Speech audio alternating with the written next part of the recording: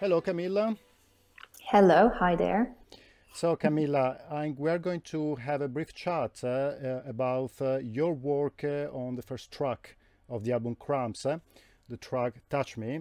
And so I hope that you will be able to share a little bit with me and with us and with everybody who's watching this video, the kind of creative process that you went through. So let us please, since this is the first video we're doing together, maybe you would like to spend just a couple of minutes to talk a little bit about yourself, what you do. Everybody knows you're my sister, so we can skip over that. That is not relevant here because first and foremost you are a professional photographer.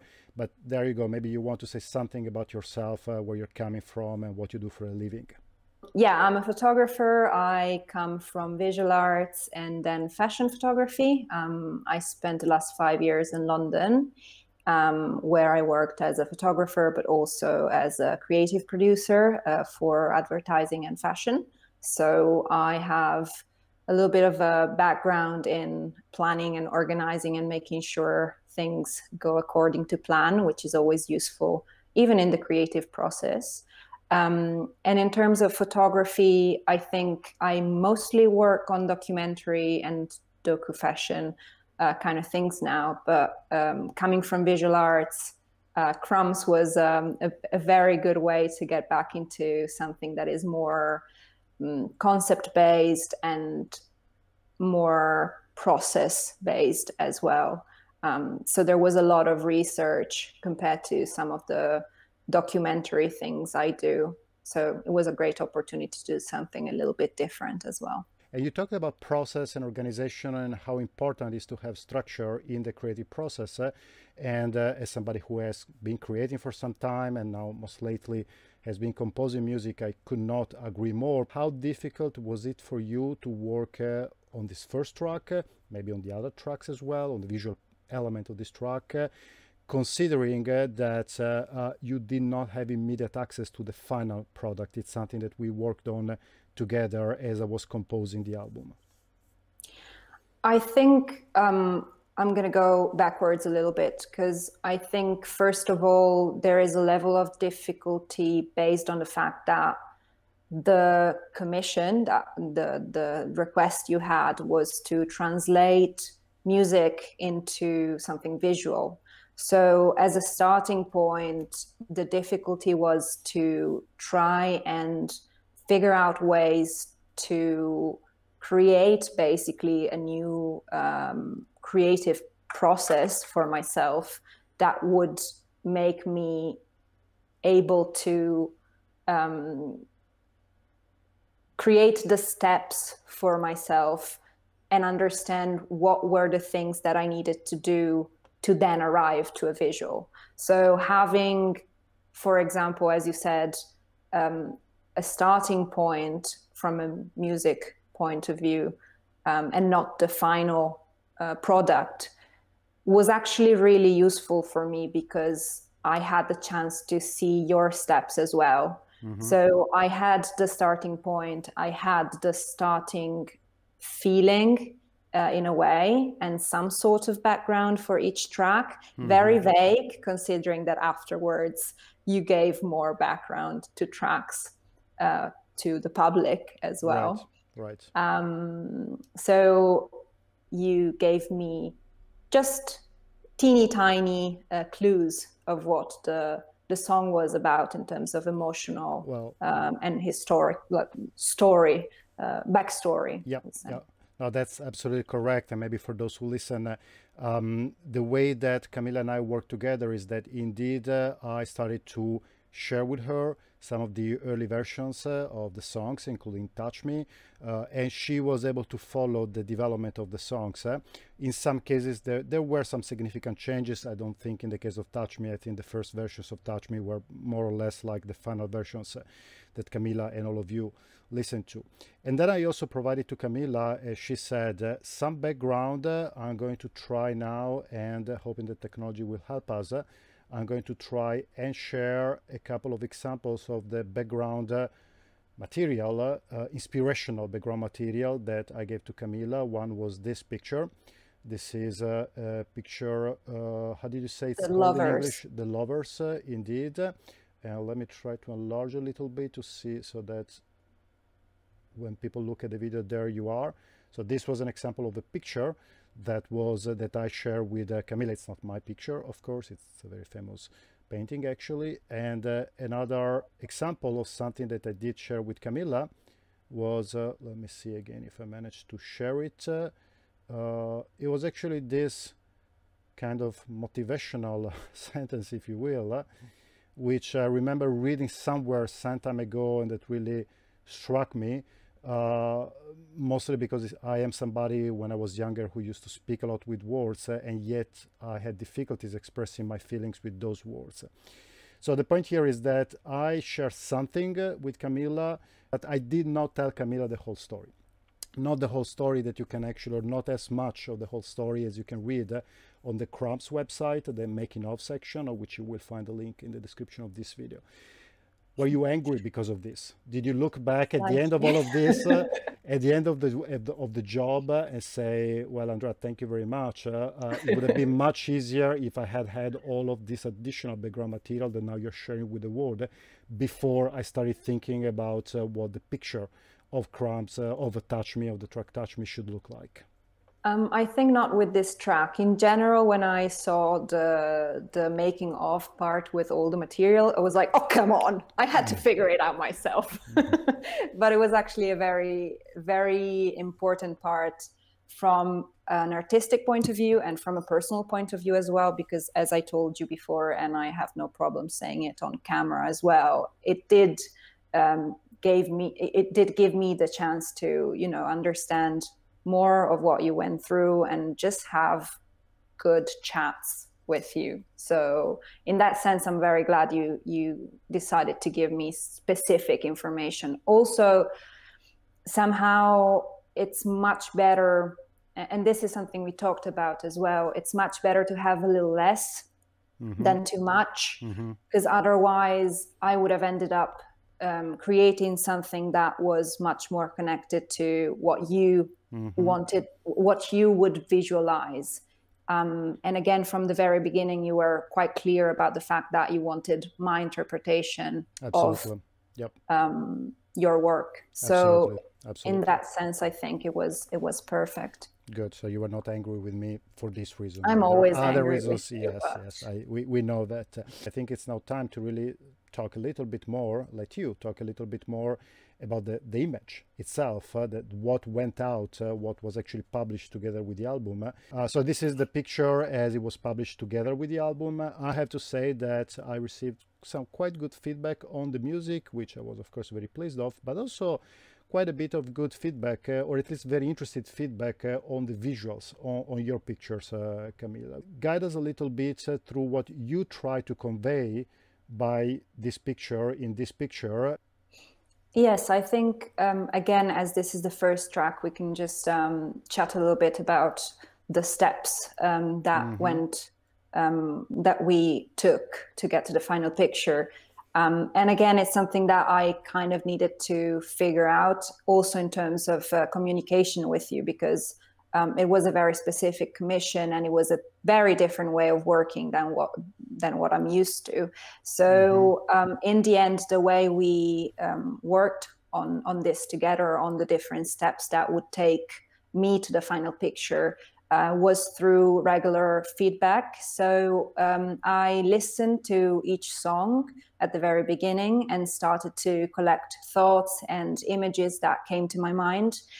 And all the thoughts and images were very emotional, emotionally based, so feeling based, which I think was the main point of the connection we could create anyway, starting from, you know, what went through your mind and what were you feeling when you composed a track, and what could I give back through images. So in this case, I remember that I had the material you gave me, and I listened to the track knowing a little bit of the background as well. And what I immediately felt was this sort of a hike, sort of something that was really stressful and painful. But at the same time, there were these moments of kind of everyday joy, something like memories or something very everyday, very familiar that came back every now and then, but then was immediately covered by something a bit more painful again. So visually, I started with this image of a hike that didn't feel right, because I thought that this had to be connected with something more familiar, so more an indoor, a house, a home. And from there, I tried to move it back to an indoor scenario. And what came back, also helped by the lovers, was this image of a house ready for a move. So a home all covered with white sheets and full of memories, full of familiar things that are left behind in a way. So you're ready to step in the unknown. It's painful, things are there, a lot of beautiful things are there, but somehow they're covered at the moment. And so this was the main point. And I then tried to figure out how to translate it in images. A lot of the tracks initially, a lot of the way I wanted to translate a lot of the tracks were through mixed media visuals. So initially I thought that the best way to convey the array of different feelings and emotions and stimuli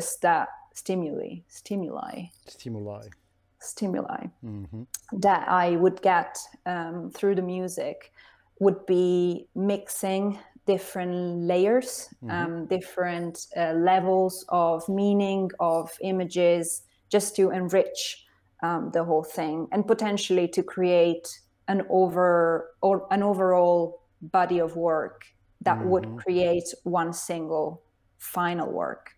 So initially the idea of the layers would have meant creating 10 images that one on top of the other or all together would create one big body of work for the whole concept album.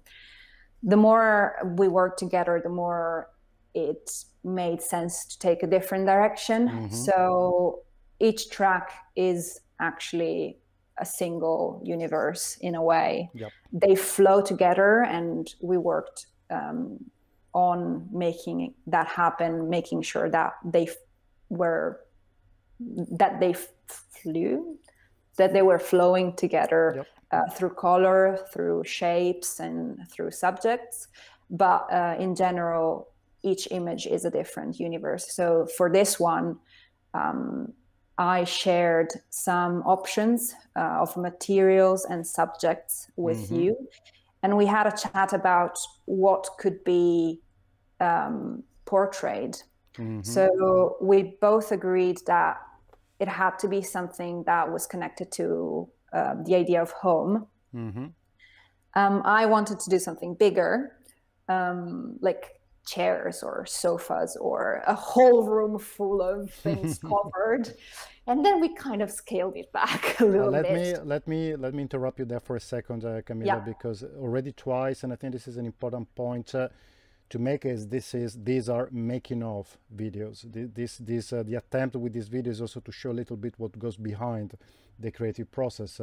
As I think sometimes, as we speak, let's get back there. Good.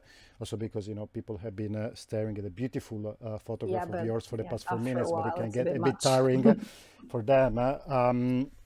Because already twice you pointed out that you had certain ideas, for example the layering of the different photos to get to one final product, and then a different scenario or a different model than what actually was photographed. And let's be very honest, at the end of the day in the creative process you have to consider the timing, you have to consider the budget, you have to consider other things. And so let me ask you, Camilla, from a very practical point of view, are you satisfied or disappointed in what you managed to achieve for the time being, only for this specific photograph, for this track? I think in the end it actually is very, the picture is very fitting to the track. Knowing the final track, knowing the starting points of the track, and knowing the process that we went through to create the visual, because it's a synthesis. So it's a very good way to create something that tells what it needs to tell in a simple way. And it manages to include different layers and different topics in a way. And this was only possible because we talked about ways of making something that was achievable in the time frame and in budget. Right. And otherwise, I think, sometimes when you have, well, first of all, a commissioner, second of all, time restraints or budget restraints, you have the chance to talk more about what is achievable. Because otherwise, if you have everything you want, you just do something that you think is going to be super cool, which is great, but in the end is not necessarily. Sometimes it's again hubris. You want to do something that is going to look fantastic, but then you lose a little bit sight on what you actually need to create to share the message that you need to share. I'm glad I went smaller. Yeah, I couldn't agree more with you. And I think that actually, I mean, my experience is more on the music side of things. I imagine it's not that different on the visual arts side of the creative process. But in music, the technological developments of the past 15 years have just been amazing from this point of view. The kind of things you can do musically with very reasonable budget, a fraction of what it would have costed you just 10 years ago, are incredible, which is great. I mean, I'm certainly not backward looking from the point of view, but it does sometimes create, it's just too much stuff. And then you need to make sure that you really stay focused on what it is that you want to say, what is the core message. Because if you just let your creativity with the tools that are available nowadays run along without time constraints, without budget constraints, then you can easily, I find in music, and from what you say, that seems to be the case also in the visual arts, you can easily find yourself gasping for air at a certain point, thinking that you are not ever getting to a point where you stop and you say, okay, this is maybe not the ideal platonic perfection of what I wanted to do, but it's good enough. And it's good enough to put it out in the world. Is this something that you also feel in the visual photography or visual arts world? This kind of, oh my God, we have so much technology at our disposal that we need to really focus on us as human beings, on what it is that we want to convey as human beings. You touch a topic that I think I could go on for a long time, just because it's somehow, interestingly, the other way around. Well, in terms of photography, most of all, but visual arts, we have so much in terms of platforms we can share our work on. It's really tricky to keep it for yourself. You just tend to share and just be happy with whatever you have so far, just because you need to push it into the world. So in this sense, the process, and I think taking a long time to create something was really valuable. With the time and all the, the other things, the commissioning side and the budget and the time, like the time frame. But in that sense, it's just about, for me, it was more about knowing I needed to create something that was meaningful for the work in that certain amount of time. And it was not a matter of, I need to share all these incredible things because I need to show the world that I exist. It was just about creating something about this specific track and feeling and moment in life. Well, that's great to hear, and I very much agree on this tension that exists between the need to just put out stuff, to just show something. We all seem, or many of us, seem to be constantly stressed that if we don't tell the world that we exist, the world will forget about us. Although at the end of the day, I personally feel that the world doesn't care very much one way or the other. I mean, the world at large, people we love care, but the world at large doesn't care that much. Well, on that philosophical thought, let's stop here because the video is already quite longish. I think it's actually a very interesting video, but I am biased. Camilla, thank you very much for everything we did together on this album, for finding the time for this chat, and talk to you soon. Oh, by the way, guys, check out Camilla's website, a professional website. I will put the link in the description, and have a look. I'm not going to say buy her stuff because since I'm his brother, there could be some kind of rules on Facebook against doing that. But check out her website, and I think you will not be disappointed. So thank you very much, Camilla, and talk to you soon. Thank you.